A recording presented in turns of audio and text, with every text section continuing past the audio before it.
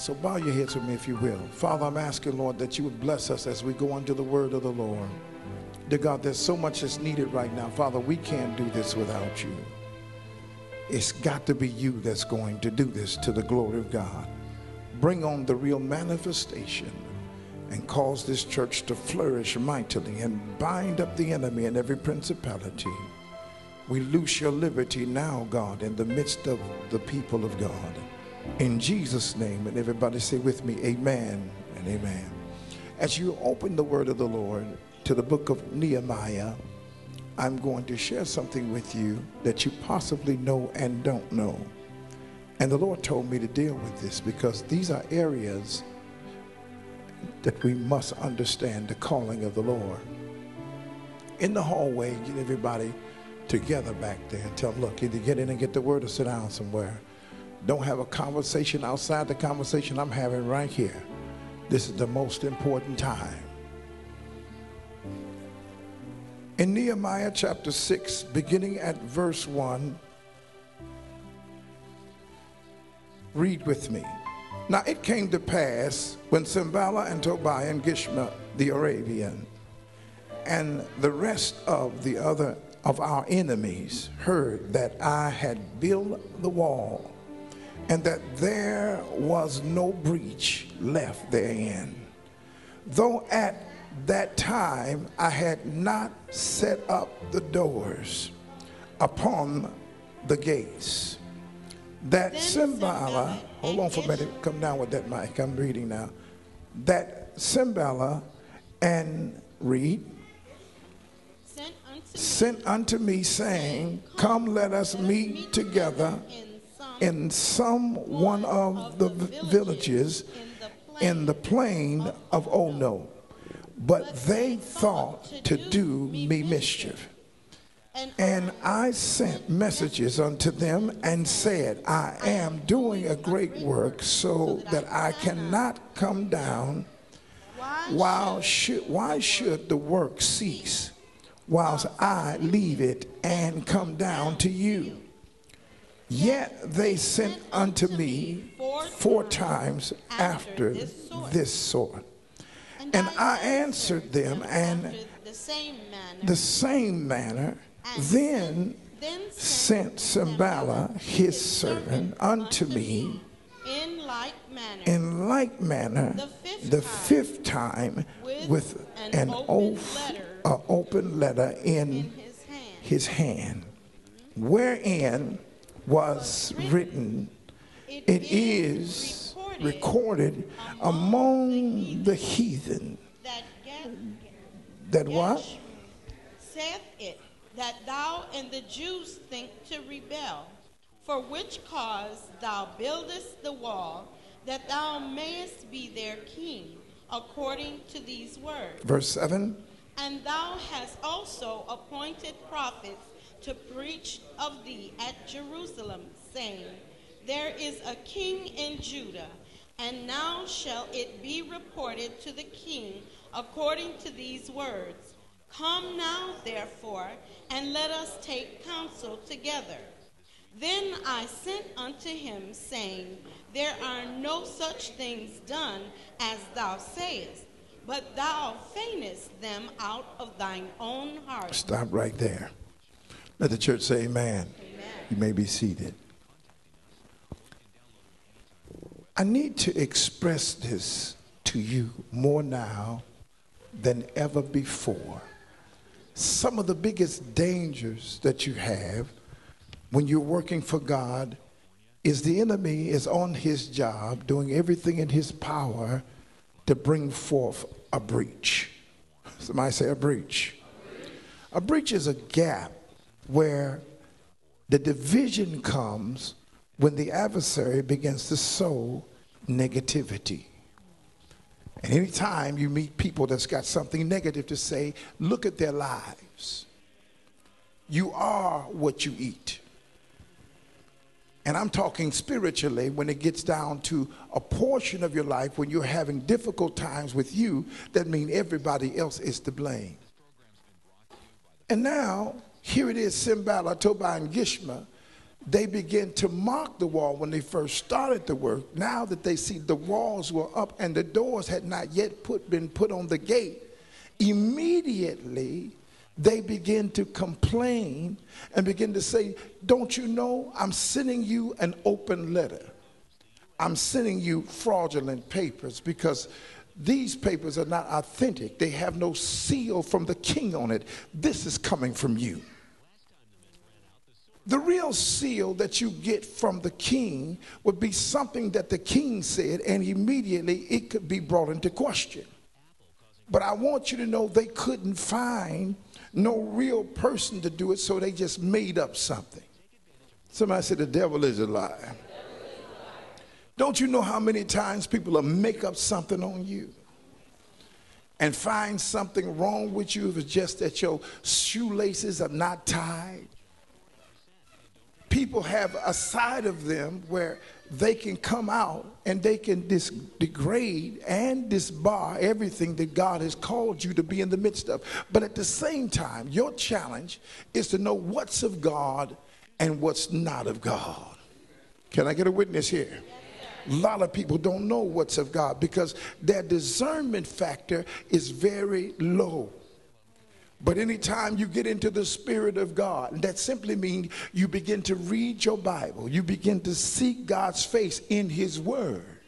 You find out what's of God and what's not of God. And of course, the devil knows that if you don't read your Word, you listen and you're wide open to other people with an open letter. You see how they sent that open letter? Well, then basically, the open letter in many people is what's coming out of their heart. And the Bible said the heart above all things is deceitfully and desperately wicked. God says, but who can know it? He said, I, the Lord, I try the reins. God says, I know what's in your heart, whether to do good or to do evil. And the moment you begin to take on the challenge of evil, then God says, now I'm sending you an open letter, and this letter is going to be sealed with my stamp on it. Can I get a witness here?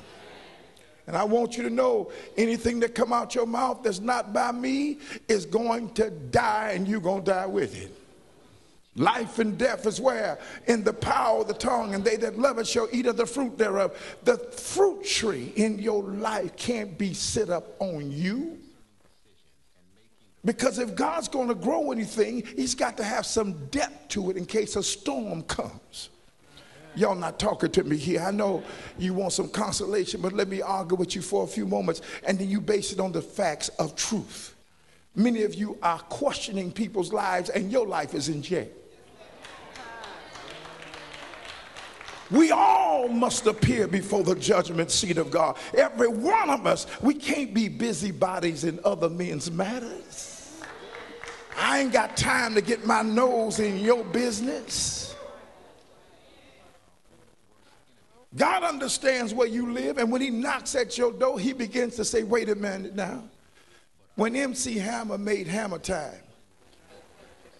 y'all remember that? That's when we won the pennant, right? For the Pistons, right? It's Hammer Time. Hammer Time was made in Chicago. They thought they was going to hammer. We ended up being the hammer.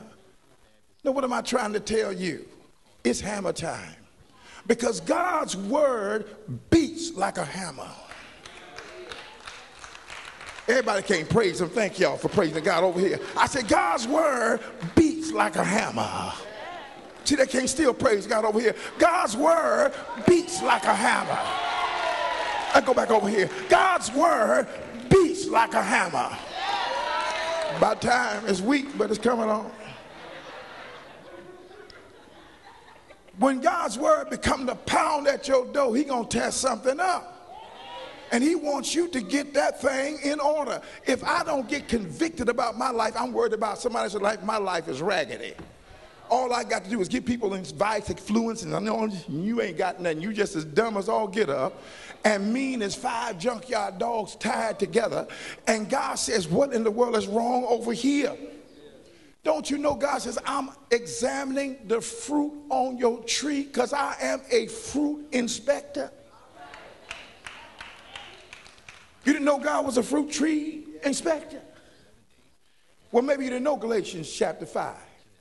For the fruits of the Spirit is love, joy, peace, long-suffering, gentleness, temperance, and against such there is no law. Now, if I'm going to have something from God, I got to get the right.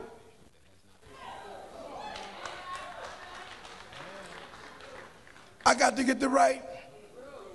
Y'all didn't want to say that. It looked like it just hard to come out your mouth. God is checking your fruit. Do you love people when they do things to you? Because if you don't love them, there's a breach. And anytime you got a breach and you murmuring and complaining, God says, I was testing you to see if you was going to open your mouth. You got to go back and take that test again.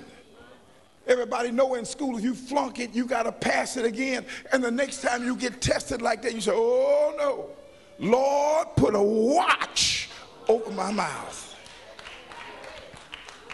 I learned how to be quiet. I learned how to move in season, what to say, how to say, and even out of season, because people have done some crazy things to me, and I've had to learn how to get in their presence and love them. And it was hard loving somebody you know that just hate on you all the time. Y'all ain't talking to me. A lot of men and women are dead today because of their mouth. So many people are in Diggs. No, Diggs ain't don't. Cole's Funeral Home. Pie. Because they opened their mouth. Me and Nick were just talking about little bitty guy. Guy wasn't no bigger than that. They had to carry this little bitty guy out, looked like a little boy out of a casino. And he was just talking against the police, what he's going to do. And he had a big mouth. Some little people got big mouths and got a ba-ba-boom voice. But they have a piercing sound that go through you. And the sound was so great coming through until the police carried him out. And the sergeant had him in a headlock, was about to break his neck. So the two cab drivers, Eric and this other cab driver, got out and stood between the police because they tried to say, get out of here. Now, I don't know what Eric doing up there big as he is, but he kind of blocked the police, big as he is, from killing this man. Because he had said some horrific things. And when the cop went by, he said, take him out of here or we gonna beat him down. See, they can see you getting a beating in the casino. But outside the casino, the cameras don't see everything. They take you down the street around the block. And you keep talking. They're not in their squad car. And so now the car can't even see you. And your mouth is still running. Don't you know that's the thing that's got so many people put in jail today is mouth problems? Are y'all still here? The best thing to do is to be quiet. Speak peaceably with all men. If you don't say nothing but yes, sir, yes, ma'am, don't act like you know everything. A soft answer turns away. Oh, y'all not talking to me here. You need to be very quiet while you're in the midst of authority. Women that got husbands, just keep talking. The man don't come home no more. You done ran him away.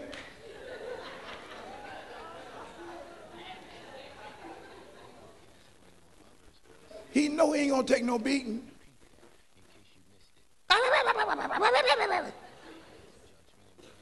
Baby, he won't even move because he can't take that. Are y'all still here? You want to get him? Go run him some bath water. Get some pebbles and just lay it out in the floor. You know he stink, but by the time you get through him, he gonna be clean. It's obvious that there's some things that you can do, but right here, Nehemiah, he said, man, I ain't coming down to meet with y'all. Because he knew they thought to do him mischief. Some people have no good intent concerning you. It's sorry that young people are so naive and just dumb. You old-fashioned. Yeah, I'm old-fashioned. The Bible says follow the old path, and when you find it, walk therein. If you find that path, you're going to be a bright sister or a bright brother. Older people been through what you're going through. And most of the time when you're going through something, they can tell you a thing or two about life. But because you're so quick to know everything and so savvy in your spirit, you find out they don't know everything that the people you talking to or surround yourself with. Don't you know the people that you keep company with is the people that's going to shape and mold your life?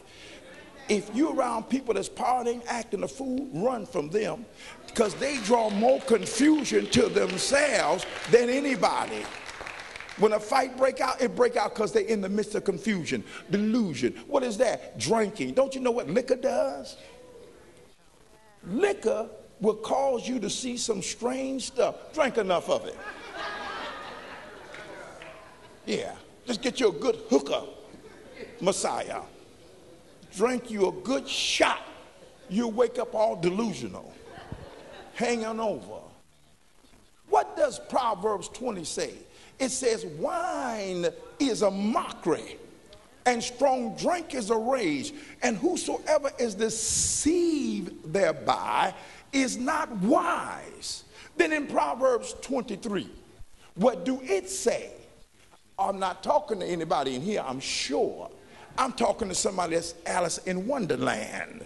No, it'll take you away from the real you and give you a character that you don't know nothing about. Don't tell me it don't mess with your mind. It not only will mess with your mind, it'll mess with your sex life. It says, look not thou upon the wine. Is that 23? No, yes, 23 and 31. When it is what? When it is red. Okay, stop there. How many of y'all know what grapes do? Moist grapes are dried, even down to raisins. Y'all not talking here. Why are y'all so quiet about this here?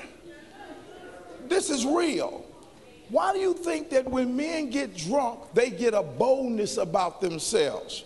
When they're not drunk, they're calm. But the moment they get drunk, what happened? Hey, baby, hey, baby, hey, oh, hey, yeah, But they had no courage when they were sober. Let me go get me a drink. Now I'm bold. Why can't you be bold? Y'all hear what I'm saying? Read it. When it giveth his color in the cup. In the cup. Stop. That's a breach. Somebody say breach.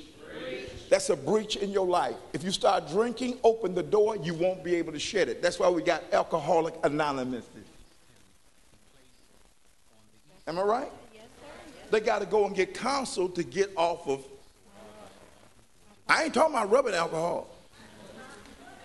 I'm talking about alcohol.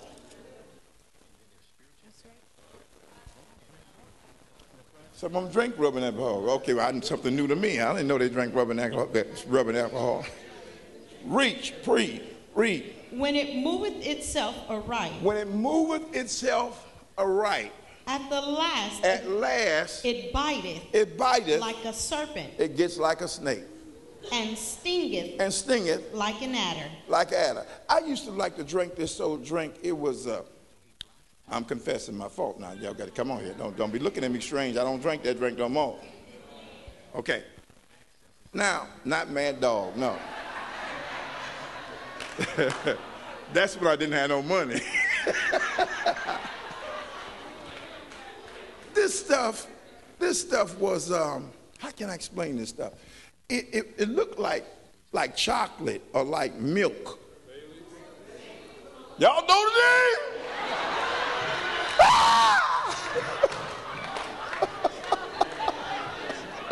They got Bailey's. They confess with Bailey's Irish cream. All right. like the taste of Bailey's. I got to drink that stuff just like this milk. That stuff, boom!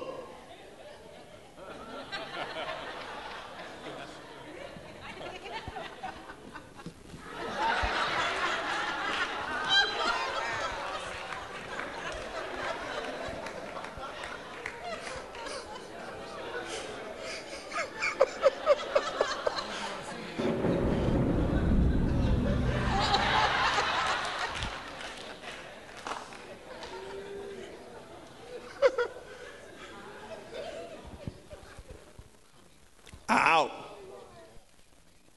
I didn't know it had an impact like that. I never drunk no more of that.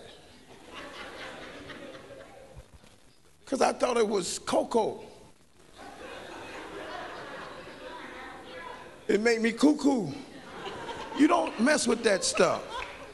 Bailey's Irish Cream was something I should have never took, and it messed me up. Just before I got my life into Christ, my last encounter, I was right up on crack cocaine. And the Lord snatched me away from it because he didn't want me to be a crackhead. That don't mean if you're a crackhead you can't get delivered, because he delivered me, because I tried it one time and God wouldn't let me find it no more. And he saved me from it. The grace of God covers you for those breaches that's in your life. Because anytime there's some gaps in your life, God will break that gap and says, now close the door. I try to tell young people, the door you open is the hardest one to shut. There's some things you just can't open yourself up to. Can I get a witness here? I don't care what nobody say. You got to shut. Tell somebody, shut. Tell somebody, shut the door. When they begin to build the wall, Simbella, Tobiah, and Gishma begin to make fun of them. And people make fun of something when they think it's not going to work. People told me, you ain't getting that church. I said, that's what you say. The Lord opened the door to that church and showed my name 10 years later, but he let me know it was mine 10 years ago. What am I trying to say? When something is for you, it is for you. You have got to stop letting people talk you out of a blessing that God, oh, I'm talking to somebody in here. I don't let anybody get in my head. If anybody gets up in your head, it's because you opened the wrong door. I want you to go down for just a few moments in that same chapter we was reading. It was very long, so I'm going to skip over to Numbers chapter 6. Now I'm going down to verse 15. He says, so the wall was finished in the 20th, and he says 5th day of the month. Y'all see that? It was what? It was finished. I'm talking about Nehemiah. It was finished in the 4th and 2 days. In the book of Proverbs, chapter 15, verse 4. Y'all got that? Yes, sir. Read. A wholesome tongue is a tree of life, but perverseness therein is a breach in the spirit. Stop right there. Perverseness is cussing. If you hang around a bunch of cussers, y'all hear me? Y'all know any cussing folk? And they see you coming, they still cussing? Tell them don't come over my house no more. Take your cussing tail and sit out. Don't even sit on my porch. Sit on the sidewalk. Because you're going to respect me. Don't bring that cussing. I got babies in the house. I got little children. Don't you bring your cussing self over here. And you better not cuss around my children. Because you cuss around my children, I'm going to rebuke you and call the devil dogs out on you. Do not cuss around my children. I had to fight with my own tongue from cussing. See, y'all not honest. Every now and then an evil spirit will come on me and I say, where did it come from, God? He said, there's a spirit around you that's cussing. And that spirit can fall on you at any given time. You cannot be a cusser. God ordained your tongue to bless people.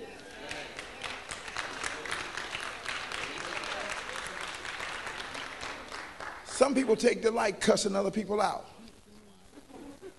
I'm going to give them a piece of my mind. Baby, you better watch it, because one, you can have what they call an aneurysm.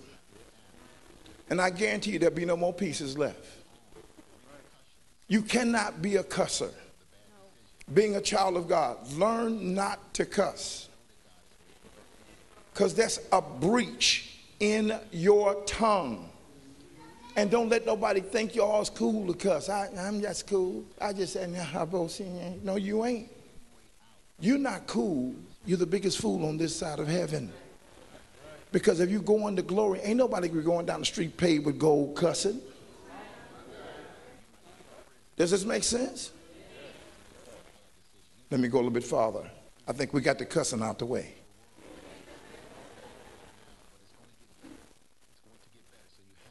If you hang out with cussers, you're going to be just like them. Don't hang out with nobody that's going to cuss. Ezekiel 22 and verse 30. Then go to Jeremiah. I got something for you there too. But in Ezekiel 22 verse 30, read. And I sought for a man among them that should make up the hedge and stand in the gap before me for the land, that I should not destroy it, but I found none. God said, I couldn't find nobody to do it. Now I want you to understand something. In that time, God was looking for somebody who was going to serve him and wasn't going to be afraid to speak for him, even in the midst of everything that was going wrong. The type of sermons that I preach can be difficult and hard to some people because I go right to the brass truth. And it kind of hurts people a little bit because some of them begin to say to themselves, I can do better than that. And I look at them and I laugh at them because basically their children is learning more than they learn. When I told the ladies, I said, ladies, no more tattoos. And I told them where it was. How did I know that? Just riding down the street in my car, happened to look over to the backside of this young girl, and there was a tattoo on her behind. If I seen it, everybody else saw it. Then they started making their bodies a memorial. Why would you make your body a memorial? I see enough stuffed bears tied up on corners where people had tied, where somebody had died. Now somebody's running around with somebody that died tattooed to them. Look, don't feel bad if you did it. That's all right. Just don't do it again. What am I trying to tell you? Be careful, because it is a spirit behind tattooing. Don't be offended with me about nothing, please. I'm just telling you the truth. It's written in the Word of God. Amen. Find that for me, Nisi. It's written in God's Word. I'm going to show you. And then the next thing they got offended with me is piercing. Y'all know what piercing is? Why would you pierce yourself over and over and over again? I met a girl in the place where I go up to the university, and she sits there, and she's one of the sales representatives, but she got piercing everywhere. On her tongue, she got a big rock on her tongue. That thing on her tongue will knock all her teeth out. You know how much dental work costs? I found out recently, they took out 4 of my teeth, and I've been happy ever since. Now when I talk about y'all and y'all teeth, I be laughing at mine. Because I understand what it costs to keep yourself intact. And then you wonder, well, what's wrong with me? What's wrong with you? You're listening to the world and all the advice that the world gives. You cannot be a person that gets involved with darkness, because darkness will become your lot. You have to stay in the light. Somebody say, stay in the light. The world is in trouble. What you got? Leviticus 19 and 28. Read it. Ye shall not make any cuttings in your flesh for the dead, nor print any marks. Stop right there. Any cuttings for the dead. Or print any what? Marks. Upon you. Upon you. Now, I am the Lord. I am the Lord, and I change not. So if that's in the Bible, How am I going to go cut myself up and put all this mess on me? Don't be mad with me because God written it, nobody told you. God knew that you was going to come to this place. The world is going one way and we're going the opposite direction. We're not going to hell, we're going to heaven. Somebody say, I'm going to heaven. That is a breach. Let's straighten out the breach now. Father, I may have missed you, but I apologize. I've missed the mark. No longer shall I ever miss it again. Amen? No, when it's a breach, it is a breach. And that breach is a contract that will take you away from God. Can I get a witness here? He couldn't find one there. So in Jeremiah chapter 5 and verse 1, I'll read this one. Run ye to and fro through the streets of Jerusalem, and see now and know, and seek in the broad places thereof, if ye can find a man, if there be any that execute judgment, and seeketh the truth, and I will pardon it. God says, I'm going to pardon something that's not right. I'm going to correct it. I'm going to straighten it out, and I'm going to forgive. Amen? Read the next verse, Teresa. And though they say the Lord liveth, surely they swear falsely. Stop. They say, God lived, but they swear falsely. Why? Because in their heart, they're not willing to obey him. That's the danger of it all. That's a breach. There's so many breaches in the wall till we have to turn around and say, devil, you're a liar. I'm going to learn how to love everybody. Despite of what they have sent me through, despite of what they have done to me, I'm going to learn how to love everybody. I'm going to get rid of that breach. I'm going to tear down that wall, and I'm going to give God the glory. I don't care what mistakes you have made, it's in your past. The place where God is trying to take you is to your destiny. I didn't come here by accident. God made a way out of no way for me, and he blessed me despite of my enemies. And you mean to tell me if God can do that for me, won't he do it for you? He'll do it for anybody that will humble themselves to him. You can't come in here like you got it all together, because nobody does. All have sinned and come short of the glory of God. There's none righteous, no, not one. But one thing for sure, if you be willing and obedient, God said you will eat the good of the land. I'm going to turn that thing around in your life, and I'm going to take the crooked place and I'm going to make it straight. When God get through straightening out things, of course the enemy has done everything in his power to try to pull you down, but be just like King David. He said, I will look unto the hills from whence cometh my help. My help comes from the Lord. I'm looking at my creator. I'm looking at my maker. I'm looking at the God that formed me in the beginning. Before the world was, he saw me. Before the world was, he saw you. He knew what it was going to be like. So let the breakers dash, let the thunders roar. I got a God that's going to hold me fast. And he said, I'll never leave you. I'll never forsake you. I'll be with you to the end of the age. Somebody shout glory. I don't care what you did. Stop looking at the mess and stop looking at the mistakes and start looking at God. And note this, he that cometh to God must first believe that he is, and that he's a rewarder to them that diligently seek him. Look at your neighbor. Say, neighbor, do your due diligence. It's your time. It's your season. It's your God that's calling your name. Somebody shout glory.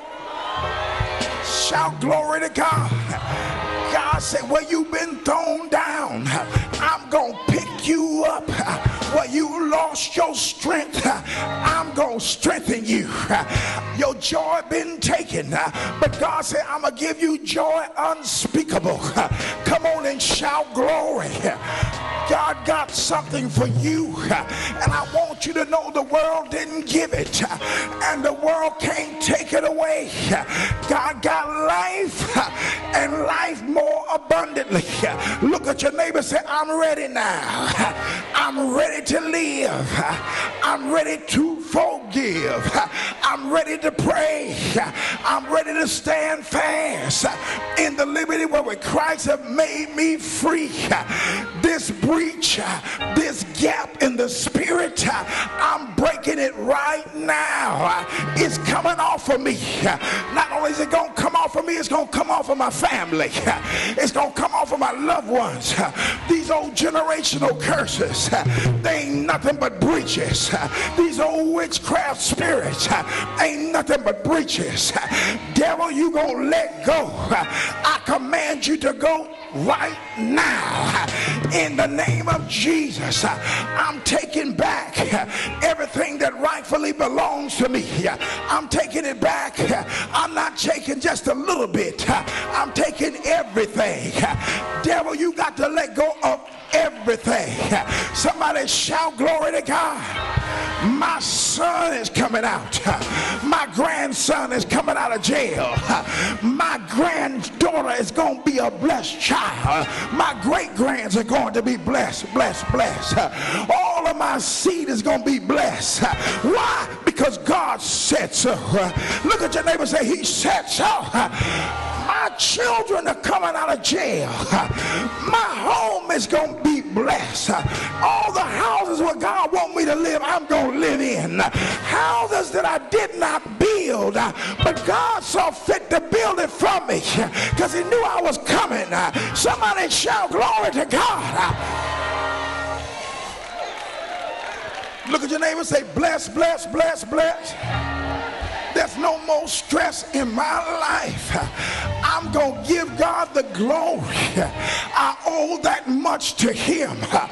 No demon, no devil going to stop me from praising my God, simply because what he has spoken over my life from the beginning is now being manifested.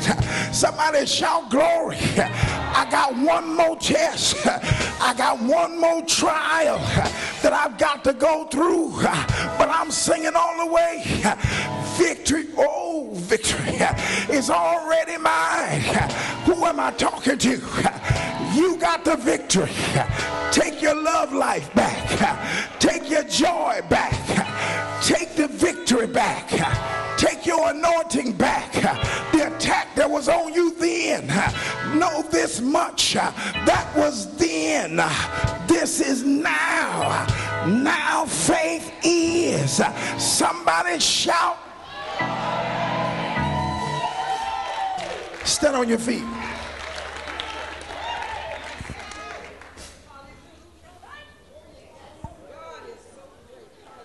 You know, when God is blessing you, the people that may have wronged you, said all manner of evil against you, hurt you to the core of existence. You know what you tell them? You know, you meant it for my hurt, but God meant it for our good. See, God is love. God don't hold nothing. We the one that incubate the stuff that kind of messes up every time. We got to forget the past, because I'm ready to move into my destiny. Look at your neighbor and say, you got to go. You got to go. You got to go. There's higher heights. There's deeper depths that God is trying to take you. Yes, there's an impression made. There's an impact on every one of our lives. The things that I lost, I counted as gain. Somebody say, count it as gain. A lot of people are hurting. I want you to stop bleeding right now. God loves you. Amen. The bleeding will stop when you stop. Y'all know what the issue is? The woman with the issue of blood was a strange woman to me. She couldn't stop bleeding for 12 long years. But when she saw Jesus, what did she say? If I could but just touch the hem of his garment, I'll be made whole. What am I trying to tell you? The bleeding is about ready to stop. God want to heal you from the pain.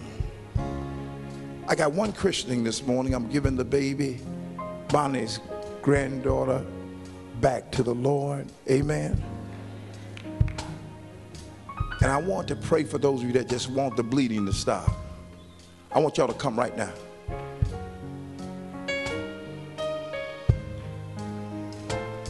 Pastors, come up here.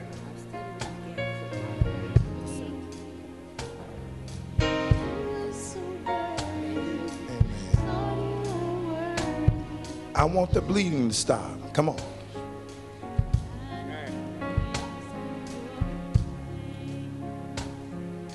I want the bleeding to stop now.